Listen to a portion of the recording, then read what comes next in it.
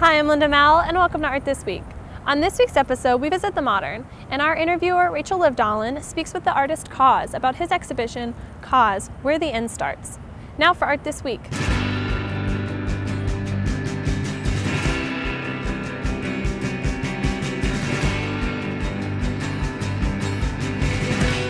Hi, I'm Rachel Livedalen here with KAWS at the Modern to talk about his exhibition, Where the End Starts. Thank you so much for talking with us this morning. My pleasure. First off, can you tell us what types of works are in the exhibition? The exhibition is a sort of gathering in the last 20 years, and it shows drawings, schematics like different product drawings to paintings to sculpture, and pretty much everything that I've done. You know, even in the front of the museum is some of the objects. Commercial objects that I've created. And so you started your career as a street artist, inspired by graffiti and working with public advertisements. I don't know if you call graffiti a career, but yeah, I was doing graffiti when I was younger, and that kind of led into street art, and what they call street art at the time really wasn't a label. And then eventually into working on canvas and sculptures and product design. And so what drove you specifically to work with the advertisement images? There was a point in the early 90s, like around 93, where I painted over a billboard, and it was more about just the location and just getting the work in a very visible spot. But then I started to, when I was looking at the picture, in graffiti a lot of times you just have the picture in the end because things are ephemeral and they disappear. And I was looking at the picture and I just started to think about how the parallels with graffiti and advertising and sort of the fight for space and communication to people and reaching people. And I also like the way the ad put the work into sort of a timeline, and you identify it with all the other ads that you're seeing at the moment. And it just became interesting, and I started to explore it more and more, and that led me into working over the phone booths and bus shelters and things like this. At that time, who or what were your influences? You know, it's as it is now, they were all over the place. You know, I had this sort of older generation that I was looking at that kind of did what they did in the 80s in New York. But at the same time, when I was in college, I was doing realist oil painting. I was looking at Bouguereau and Jerome and Sargent, and you know, and then with the toys, I mean, when I first started making toys, I was thinking a lot about what the pop artists were doing with editions, and you know, companies like Gemini would do stuff with Oldenburg and Wesselmann, and it just that I was living in a different, sort of a different sphere than the art world, you know? So I had this understanding and appreciation of these things, but I just saw toys as a way of creating my first objects rather than, you know, a traditional edition with a gallery or something. After working with the advertisements and the photographs in which you painted on top of the imagery, you moved on to cartoon imagery. And so why the shift? How does working with cartoons differ from the advertisement images? You know, cartoons are just another visual language. It's sort of like actors that don't get old, and they populate the world. I mean, when I got out of college is when I first left the country and started traveling. I went to Germany and to Asia a lot, and I just realized within all these different cultures there's these people, and they were growing up on the same things I grew up on. You know, the language could be different, but they understand, you know, like dope is Homer Simpson. It's just it just became fascinating how imagery and these objects can just coexist in all cultures. You know, Mexico City, you go into the markets and there's little piñatas of SpongeBob, and I just really liked to sort of feed off that imagery and how I can kind of inject my work into it. So there's a lot of different pop cultural characters within the work. We see The Simpsons, we see Snoopy, SpongeBob you mentioned. How do you select the characters that you work with from all the cartoon narratives that are out there? You know, it's not really important to me, the narrative. It's more of just a visual thing and sort of how I felt, or how I kind of came into the characters. So some things I tend to, you know, that have been around me since I was little, and some things are new and sort of unknown to me. And when I'm painting, I'm thinking more about painting and composition and the color. It's not so much like, oh, I love this episode. And when you're in your studio working and drawing from these different characters, do you tend to stick with a certain character for a number of works, or do you bounce between characters? It's not. I'm not like held to anything. You know, I pull from a lot of different. The way I create paintings, like the one behind me, is you know, I have hundreds and hundreds of images redrawn on the computer that I've just in this program called Illustrator, and then I sort of assemble them almost like a collage. So I'll just pick from things, and it doesn't really matter where it's coming from, whether, you know, some of the planks in the other room are from like the exploded barrels from, you know, 1940s UBI works, and so it's, yeah, it's almost like a collaging. So in his exhibition catalog essay for this show, Michael Opping states that, quote, cartoons are the closest figurative equivalent to abstraction. And I wonder if you have anything to add to that statement. Yeah, I mean, you look at, I guess because I've worked with sort of contemporary identifiable cartoons, it's you can't get away from it when talking about the work.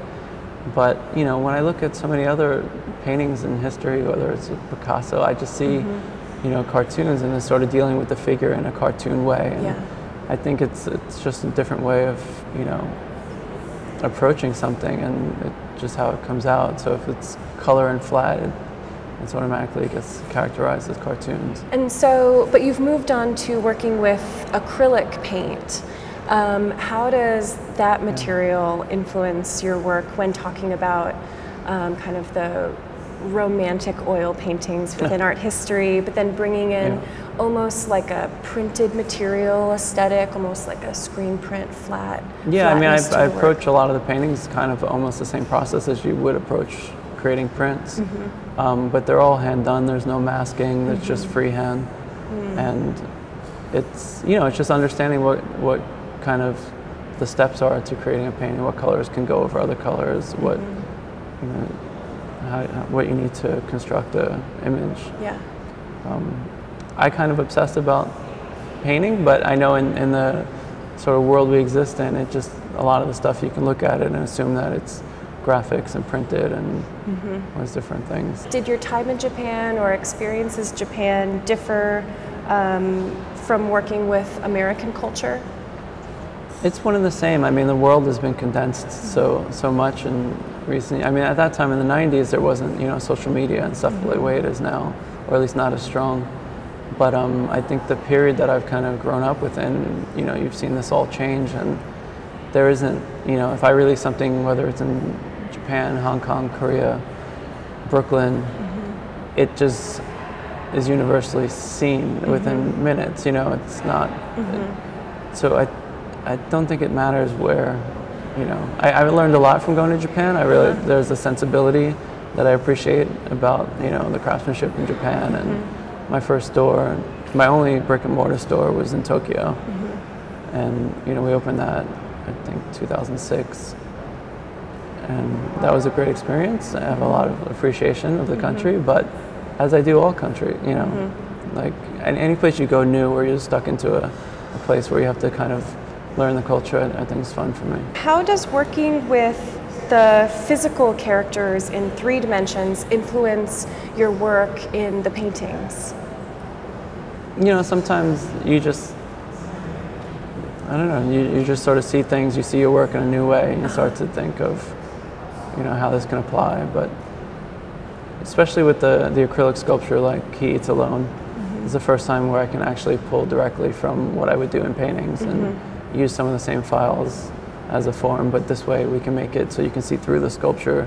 You can walk around it. Instead of painted shadows, there's real shadows from the different layers and the way it sits within the plexi. And you also work on very different types of scale, from the handheld toys to monumental public sculptures. How does your sculpture change when working with those different scales? I think the approach is the same. You know, when I'm making a toy, it starts with a small maquette, and the same thing if I'm doing a 30-foot sculpture, it's the same clay maquette, and that we digitize and scale up. And I think the relationship to the viewer changes because, you know, where you're used to having these toys, you can hold in your hand and place around your room on your bookshelf, suddenly you can be confronted with this thing that can hold you in its hand, and it just makes you sort of like feeling different around the work. Besides scale, another interesting feature of the sculptural work is the materials you choose to work with. For instance, wood or plastics, or even painted bronze that appears like plastic. Could you discuss how you choose the materials for the sculptural works? I mean, I feel like when you have the sculpture, the material once you see the form, it sort of directs you in what it should be made in. And I enjoy, I like learning about this kind of why you make work. You want to explore and you want to learn. And so as soon as you figure something out, it can lead you into like, all right, so now what can I do next? And so that's why I like to work on a lot of different materials and sort of get a better understanding for them, and how one can sort of strengthen the other. We see some of these repeating characters, and I'm wondering if, especially the monumental figures in 3 dimensions, if they have a story behind them or a background. Do you envision storylines for the characters? I mean, it was one of the things that I kind of realized at one point and appreciate about the work is that there isn't a narrative to, if anything, it's just, they're more about like my current moods or how I feel about what's going on in the world around me and how I feel.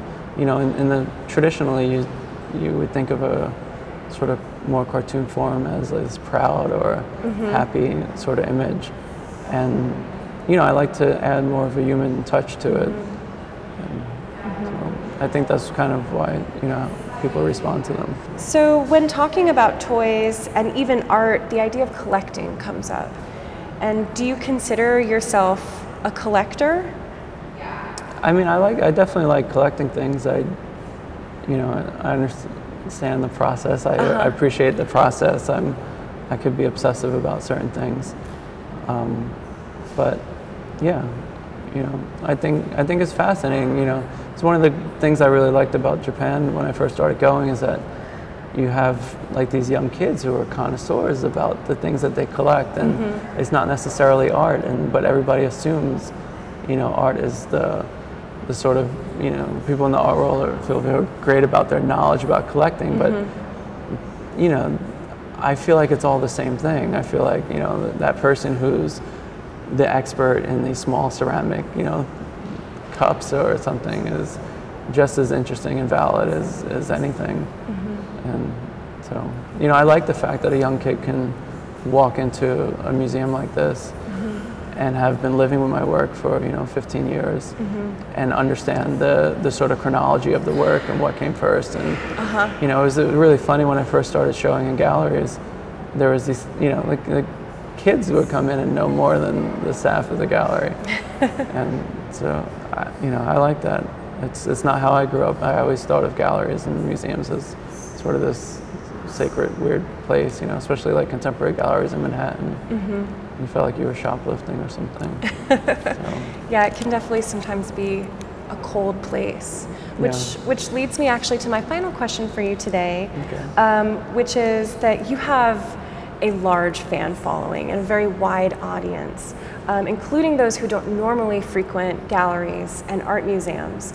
And so knowing that you have this audience, how does that influence your studio practice? I mean, the work I make for myself. It's, it's just sort of what I need to do in my mind. It's not, but you do realize that there is an audience, and there's certain ways that you can get the work out there. Like not every artist is interested in social media. I tend to like it. I feel like it's a fun sort of free dialogue with people. Growing up, I'd look at the artists ahead of me, and there was like a lot of smoke and mirrors and a lot of sort of like guarding of information and how an image is out there, and I just know I don't want to be that. I want to be, yes, you can come to a space like the Fort Worth Modern and see this exhibition, but you can also, see pictures of like my kitchen on Instagram or my whether what we're up to, what we're eating, and it's not. In 10 years, will I regret it? Possibly, But I just feel like it's where we're at now, and I should just try to be honest and open. Well, thank you so much for spending some time with us and talking about the work. Thank you. We want to thank KAWS for speaking with us. For more information on the exhibition, go to themodern.org. That's it for Art This Week. Thanks for watching.